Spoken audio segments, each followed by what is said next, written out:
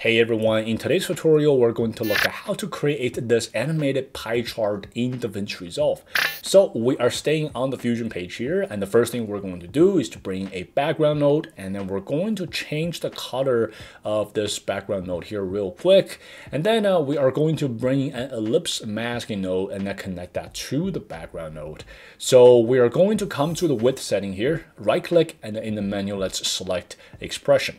So now what we're going to do is to drag and drop that little plus sign on top of the height setting here. So this will make it equal to the height setting. And then anytime that we adjust the height setting here, the width setting will also adjust accordingly.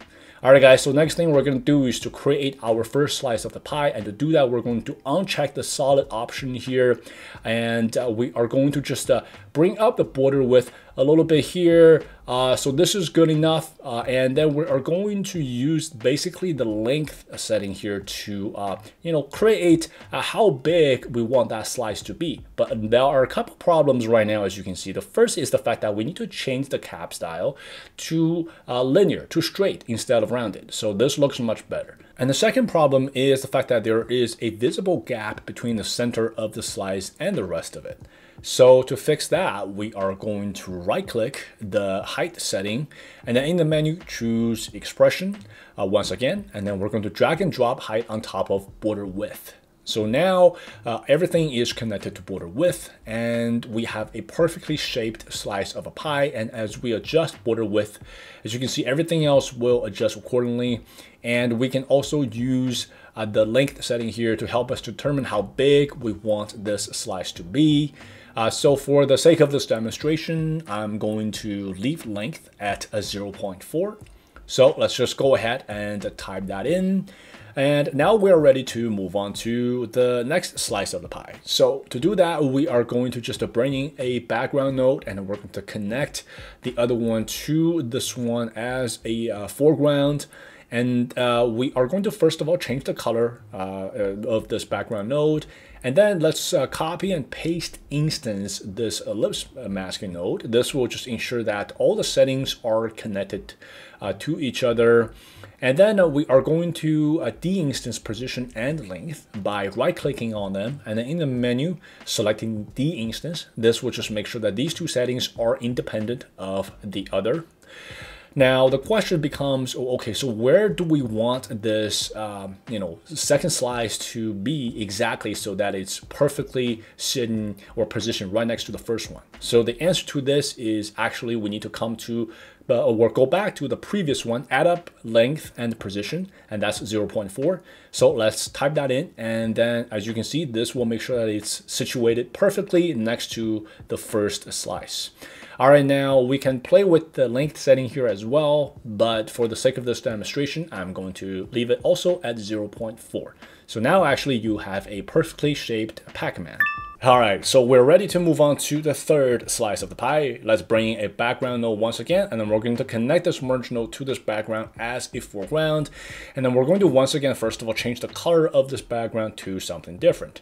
And then we are going to just copy and paste instance, ellipse masking node here. Once again, we are going to make sure that let's de-instance the position and length setting, and so that they can be independent of the others. And now the question is, okay, so what does position need to be? So like we said before, let's go back to the previous ellipse masking node, and we're going to add up position and length. So that will be 0.8. So let's type that in under position, and this will make sure that it's perfectly connected to the second one. But in terms of the size, as you can see, is way too big, right? So how do we determine the length here? So to do that is literally just math. So it's going to be 1 minus, and let's go back to the first ellipse masking node here, 0.4. And then let's go to the second one, 0.4 for length. So 1 minus 0.4 minus 0.4, that leaves us with 0.2. So now as you can see, we have a perfectly shaped third slice of the pie. Okay, so now let's talk animation. So we are gonna go to the first ellipse masking node here. Let's keyframe the length setting, and then we're going to move over about 24 frames, which is 1 second in my example here. And then let's keyframe again. Let's go back to the first one, just bring the length setting down to 0.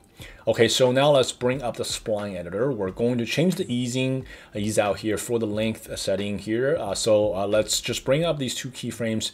Let's bring up the easing ease out option. I'm going to just primarily change the easing here. So I think that's good enough. And then let's just close the spline editor. And now we're gonna go to the second one here. So this time around, we're going to keyframe length and position. So let's do it for both, and then we're gonna move over about 24 frames, and then we're going to just keyframe again. So now let's go back to the first one, and here we're just going to bring both setting here down to 0. So that looks good. Now let's bring up the spline editor. We're going to do the same thing. Select all the keyframes. We're going to just adjust the easing setting primarily here for both. So once that's done, let's now move on to the third one here. And we're going to keyframe once again, position and length. Let's move over 24 frames, and then we're going to just keyframe again, and then let's go back and then change them, both of them to 0. And then let's bring up the spline editor, change the easing here primarily for both settings. So that looks good enough. If we were to have a look right now, guys, you will see that we have our nice little animation going on. But personally, I am not too happy with this. So one thing I will do is to bring up the keyframe editor here.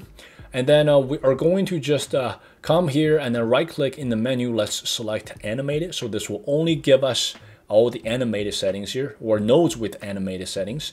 Let's just zoom in a bit here. We are going to adjust or select this second one here. I'm just going to stagger them by just pushing them over by about 2 frames. Now let's go to the third one here. Once again, just move both position and length over by about another 2 frames, so 4 frames. And then let's close it. Have a look.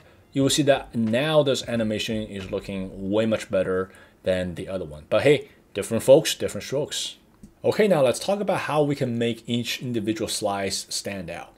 So to do that, we're going to attach a transform node to this first background node here. And then we're going to do this again for the second background node. Let's bring a transform node. Okay, so this looks good. And then we're going to just go back to the first one here. And then let's keyframe the size setting.